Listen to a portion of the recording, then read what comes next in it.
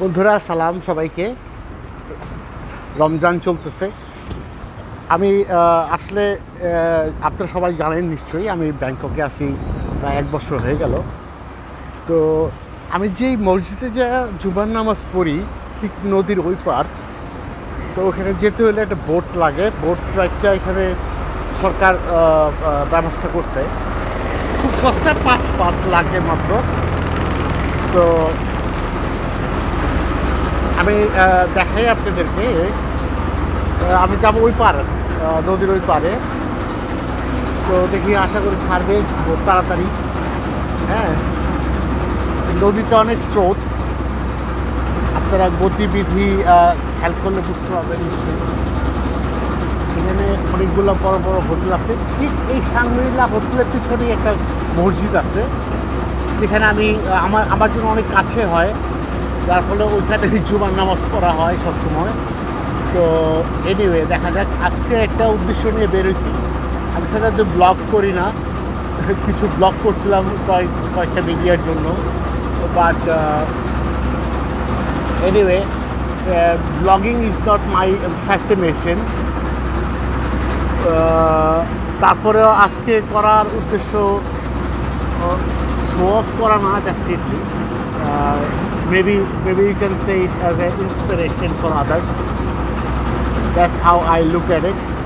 Let's go see how it goes, what thing happens. আমরা প্রায় ওই পারে চলে এসেছি। এটা হলো আমার অ্যাপার্টমেন্ট, যেখানে আমি থাকি।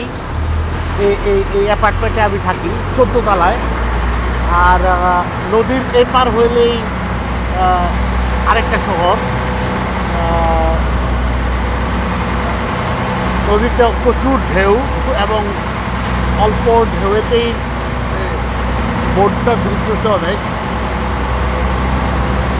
বাট এনিওয়ে, আমরা চলে আসছি প্রায়।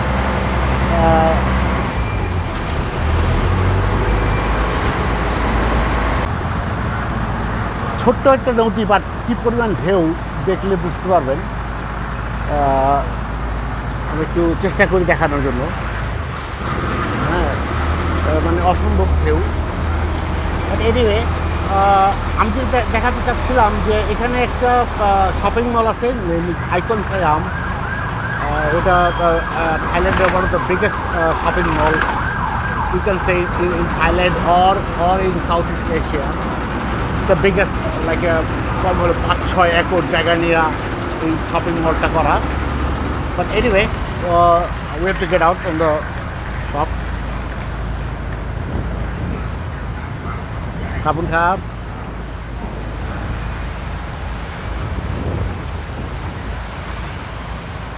একটু হাঁটা পথ, এগুলোকে দেখে কষ্ট লাগলো। তো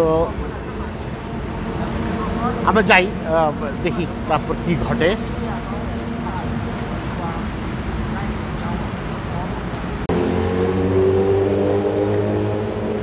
এখানে একটা বৌদ্ধ মন্দির। এটা দে বিলিভ ইন চাইনিজ বৌদ্ধ মন্দির। মানে চাইনিজ ভাষা যেহেতু লেখা এখানে, সেহেতু বিশ্বাস চায়নাদেরই একটা স্থাপনা। শ্রদ্ধা সবাইকে, শ্রদ্ধা সকল ধর্মকে, ভালোবাসা সবার জন্য। তো এটা আমার বিশ্বাস। আমার সাথে হয়তো অনেকে একমত নাও হতে পারে। আমি মন্দিরে ঢুকতেছি না আজকে, যেহেতু আজকে অন্য একটা উদ্দেশ্যে আসা। বাট ডেফিনেটলি একদিন আসবো, দেখাবো আপনাদেরকে ইনশাল্লাহ। দেখা যাক কী হয়। জায়গাটাকে মনে হয় অনেকটা মুসলিম অধ্যুষিত এলাকা। আশেপাশে কিছু মুসলিম রেস্টুরেন্ট এবং স্থাপনা দেখা যায়।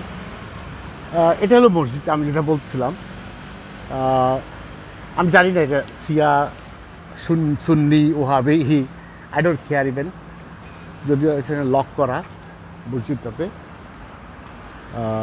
লক করা দেখছি, ভিতরে কাউকে দেখাও যাচ্ছে না। আমার মনে হয় মসজিদটা অনেকটা অ্যাবান্ডেন্ট হিসেবে আছে আপাতত লকডাউনের কারণে। বাট চেষ্টা করছিলাম যে আজকে ইফতারটা এখানে আয়োজন করা যায় কি না, বাট এনিওয়ে দেখা যাক কাউকে পাই কি না।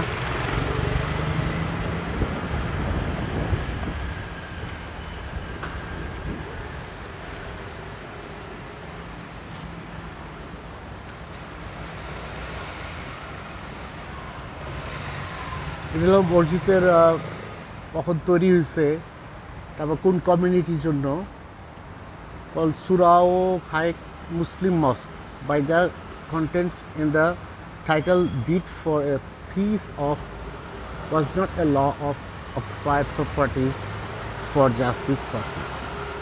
Anyway, 1913 সালে হাজি আব্দুল কাদের বিন Haji Mohammad who took care of this mosque and the Kubo of the time, মানে উনি এই মসজিদটা তৈরি করছিলেন অনেক আগের একটা মসজিদ এটা। এনিওয়ে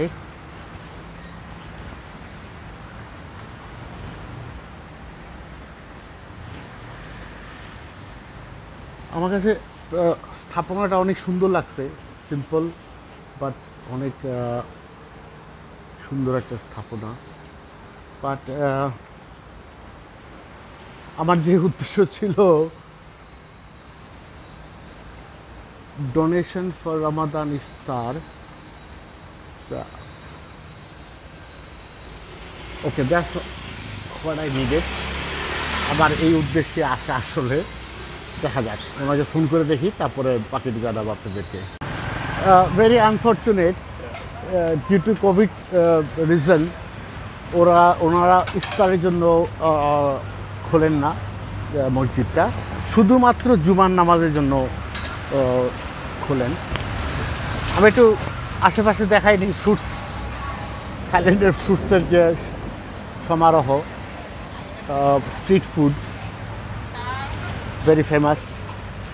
ইনফ্যাক্ট থাই গভর্নমেন্টও খুব অ্যাপ্রিসিয়েট করে যে বাসায় রান্না বান্না না করে বাইরে খাওয়াটা। তো আমি যাচ্ছি আরেকটা মসজিদে, এই রাস্তার মধ্যে আরও 3টা মসজিদ আছে, এটা মুসলিম অধ্যুষিত এলাকা। তো আমি দেখি একটা মোটর বাইক যাওয়া যায় কিনা।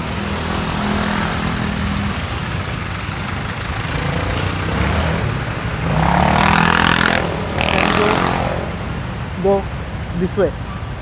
This way. Yeah. Không phải. Then, five. I give you money. No. Yeah, Chalanpur. Yeah. All the way to the end.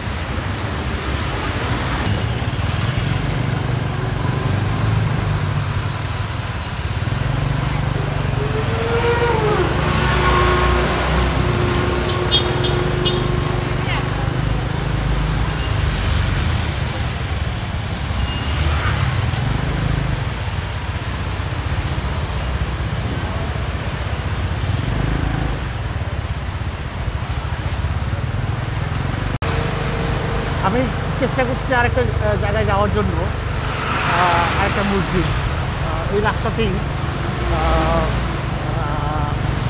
দেখা যাক ওখানে কিছু খাবার অর্ডার দিব, মুসলিমদের হালাল খাবার পাওয়া যায়, রেস্টুরেন্টও আছে। তো দেখা যাক, আমি মোটর বাইকে আছি এই মুহূর্তে, এটা সহজ উপায় এখানে চলাচলের জন্য, দামও সস্তায় এবং আমরা যাচ্ছি, দেখা যাক কি অবস্থা হয়।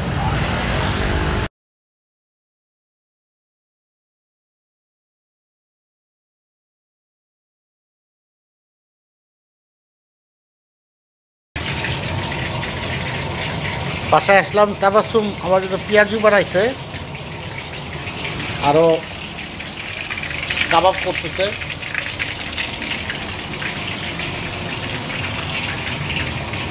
আজকের ইফতার হবে এগুলো দিয়েই।